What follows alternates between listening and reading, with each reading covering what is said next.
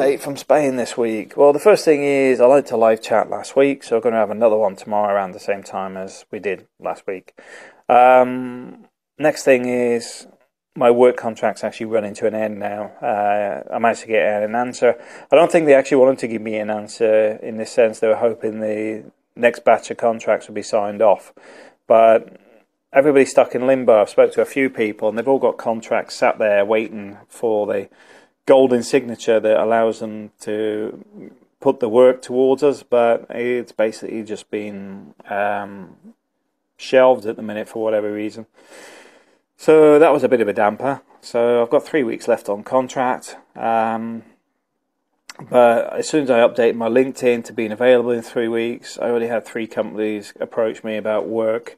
And in all honesty, the work I do, I have a lot of demand anyway, so it's not really a bad thing. I also know that this company I'm working with at the moment, if they get another batch of work come in, they're very likely to approach me because they're very happy with the work I've done for them. So, no complaints, got me through the winter. The work kicks off generally in the second week of February in the surveying and facilities management for the contracts, because as they start to renew, come up to budgets for the government contracts, etc., because they want to spend the money before April, everything just kicks off. So no complaining there. What else have I had? Oh yeah, because I was waiting on the contract, the property I was wanting to buy has basically had an offer put in. The annoying thing is I've got money sat in the bank which I could use as a deposit, but until I get my next contract set up, I can't take a contract to the bank because I haven't actually got an official contract.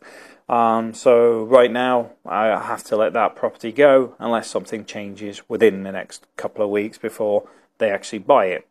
I've got enough money to actually pay 50% of the mortgage straight off, but at the same time, that's my money I keep for the next 12 months. So I'm not really wanting to touch that until I've actually got some solid work anyway. So I'd rather have no stress and no worry and let it go rather than be worried about work coming in and keeping the money rolling while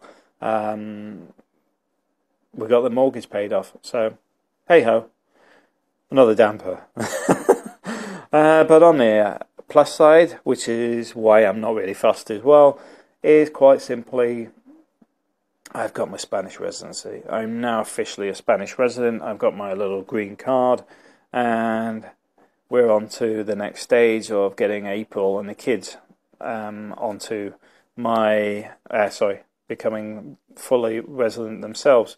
I can go up to the non-EU office now and start that process.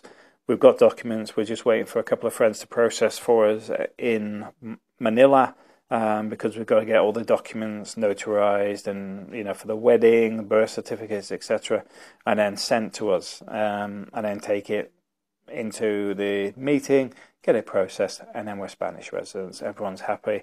We're all 100% official, and the trip to the Philippines will then happen after that. So this week, good week.